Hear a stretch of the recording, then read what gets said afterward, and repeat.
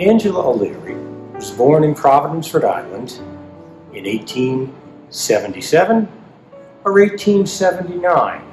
No one really knows for sure. The census says 1877, but Angela always said 1879. Angela's father was Charles Wallace O'Leary. He became Charles Wallace O'Leary, M.D. He was a doctor, and he was a surgeon in the Civil War. He was an Irish immigrant, born in Ireland in 1829. And by the Civil War, he was a well-regarded surgeon, and of course his services were desperately needed during that conflict. There's a very lovely painting of Dr. O'Leary on horseback, painted by a very grateful patient. Angela's mother's name was Louise. She was born in Cincinnati in 1839. Now, Angela was one of 6 children, and her name was actually Catherine Angela O'Leary. Well, it's hard to tell the story about Angela without talking about 2 of her closest friends, John Aldrich and Sidney Burley. Now, Sidney and John were very close friends. In fact, in Angel's Lane by George Minor, they talk about going down to Bonnet Shores to paint for weeks at a time. They were all very close, and they traveled together. The Burleys, and that would be Mrs. Burley, Mrs. Sarah Burley, and Sidney, took trips to Europe and brought Angela along. Sometimes Sidney and Angela went alone. Another mutual friend of the family, Tom Crosby, an actor and member of the art club from 1918 till his death in the 1940s.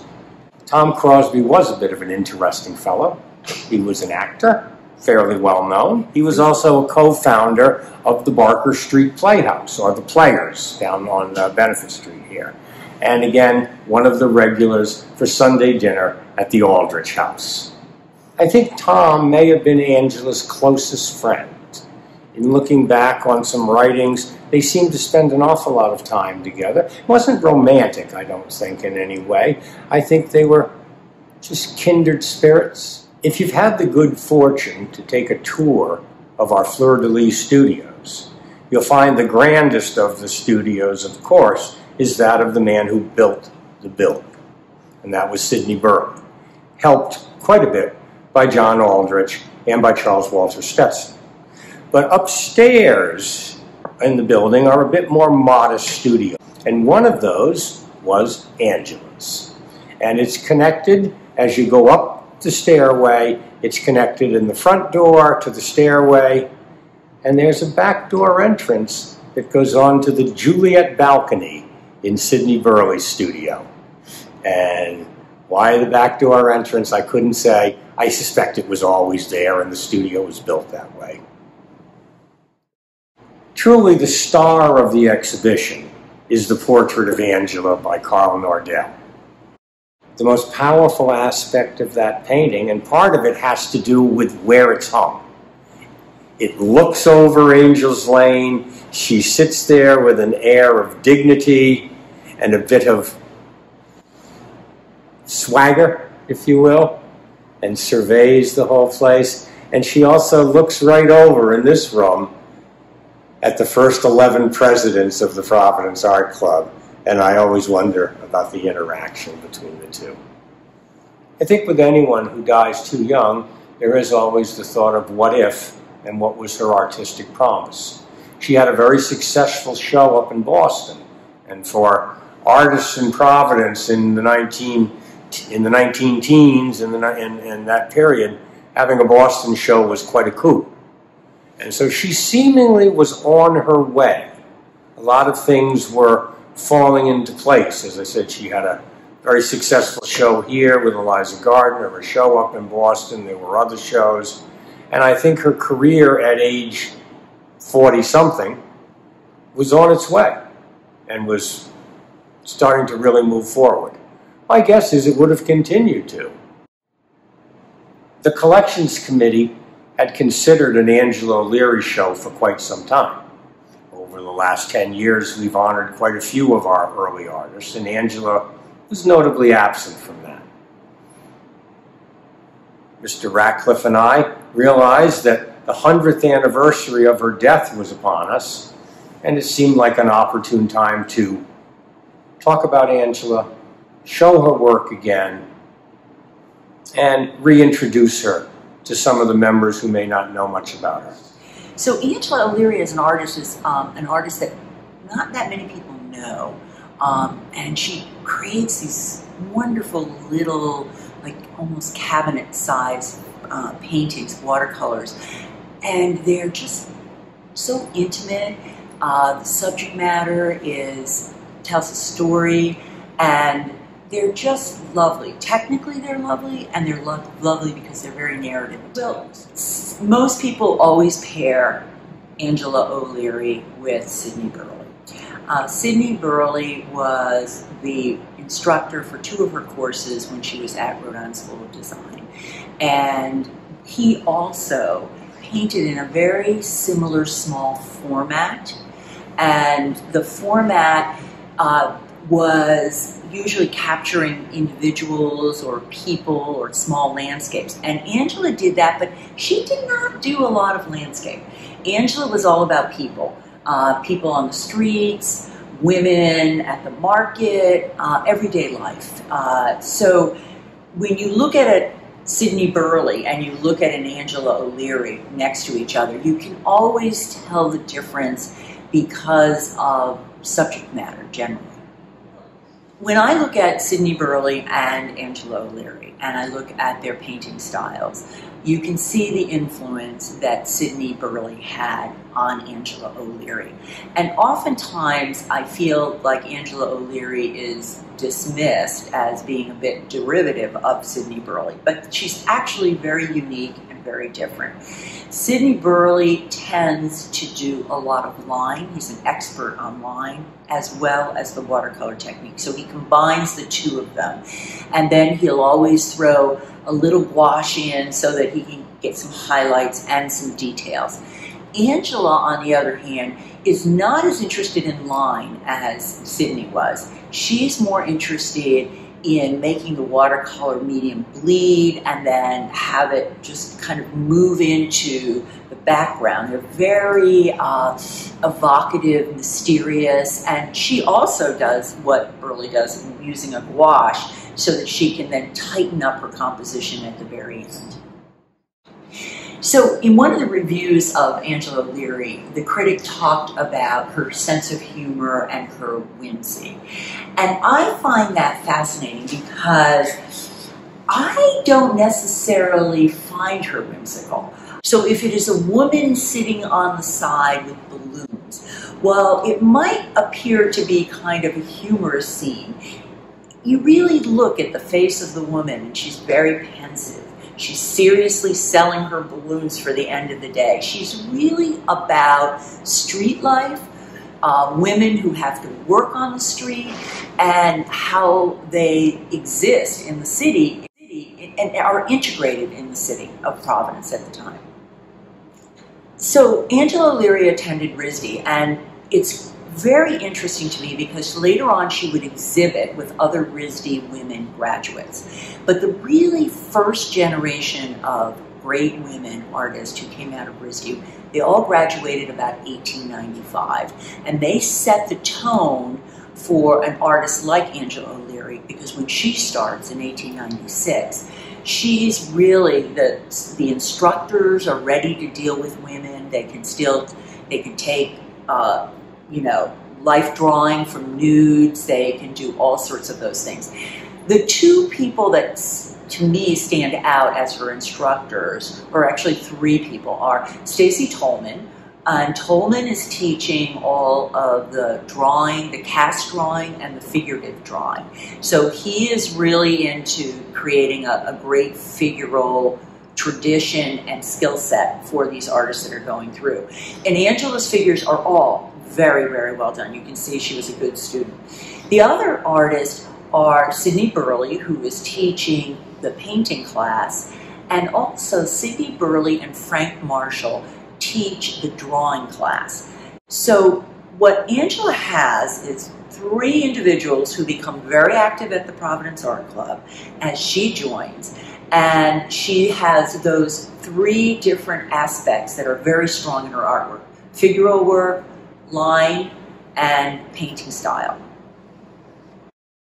In 1914, if you look at Angela O'Leary, she's about 15 years out of her training at RISD and trying to establish herself and her career in Providence. And it's difficult because it's a male-dominated art scene.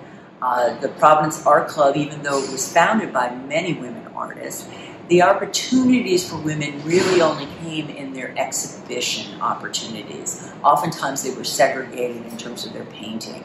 So I think Angela did a wonderful job of kind of maneuvering the system in terms of that. She formed very strong friendships with many of her Fleur de Lys partners. If you look at her lifetime, in the Fleur de Lys at the time, her instructor Sidney Burley is in one of the spaces. Stacy Tolman is at the Fleur de Lys. Frank Mathewson is at the Fleur de Lys. John Aldrich, who was very much part of the Art Workers Guild and Sidney Burley's life, he's at the art club. So she forms this network of very close friends who are her art buddies, so to speak. That Fleur de Lys connection, that neighborhood kind of community, is as important as a subsection of her membership into the Providence Art Club. It's a close, tight network. In 1910, Angela O'Leary has her first one-person show at the Providence Art Club, which is pretty remarkable considering that she's less than a decade past graduating from Rhode Island School of Design.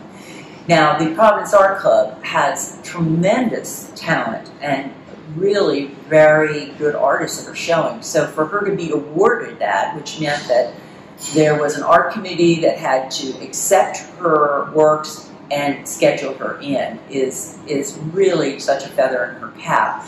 In addition to that, she gets a wonderful review in the Providence Journal, talking about how they had been watching her single and double pieces that would show up in juried exhibitions previously. So in a one-person show, she holds up with a very good critical review.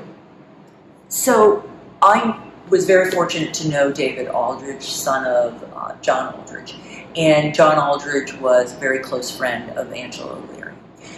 And as you know, down through the years, there's many stories that were told. And one of the stories that I was always a suspect of was, did Angela O'Leary commit suicide? There was very hard to track that down, to document that. And David Aldrich was in, and we were chatting about things. And I said, you know, David, I said, I was very curious about Angela. Did you know Angela? He goes, oh, yes, I knew Angela very well. She would come, you know, paint all the time with my father. We'd come for dinner and whatever. And I said, is it true that she committed suicide in the Burley studio? And he said, yes. I went over. He said we were having a function at the Providence Art Club. And he said, my brothers and I, Angela wasn't there, my brothers and I were given the assignment to run over and get Angela. And he said, unfortunately, we found her on the floor, slumped over, and we knew something was terribly wrong. We were probably too young to understand the whole story. But he said it was a very sad day. He said because she was very much part of our lives and part of our family. So in 1921, Angela is really a very young, experienced artist, making her way in the world and achieving and hitting a lot of important highlights. She gets a show in Boston, she's exhibiting throughout the art club and doing very, very well. It's really a highlight, a high point in her career. It's just a mystery in many ways why she would take her life in that very same year. It's also hard to reconstruct because clearly mental illness was not discussed at that time and the treatments were probably not there. I mean, so one speculates, you know, did she have an issue with major depression. Did this run in the family? I think later on her sister also commits suicide. So it's just very tragic because it didn't seem to connect with the success she was having as an artist. I mean, she loved her art. She was doing it full time. She had a very close network of friends, a wonderful family, and so for her to decide to take her life is just real. It will always remain a mystery. If Angela O'Leary had survived, I think she would have become part of this really strong network of women artists at the art club. Eliza Gardner shows with her. Mabel Woodward is also showing in group shows with her. I think there were people like Hope Smith, we know that she showed with. I think she would have gone on and really excelled in and developed a much wider audience for her work. When Angela passes away in October, the Providence Art Club organized a memorial exhibit for her in November of that same year. And it's pretty remarkable when you look at the memorial show, over 100 paintings, and also when you look at the catalog, who owned her works. So her works have been collected over time by the Aldriches, the Gamels, the F. Usher DeVault had one. It must have been such a sad and kind of thoughtful period of time for everybody who's coming, because they see this wonderful woman artist who's so talented, and it's hard to understand. But I think it's such a great tribute that there were not only this exhibition of all these paintings, the really remarkable painter Cardinal Adele had done a fabulous portrait of Angela called The Pink Scarf, and that was introduced to the exhibit, pays homage to Angela not only as an artist but as an important individual that people loved and will continue to preserve her memory over time at the art club.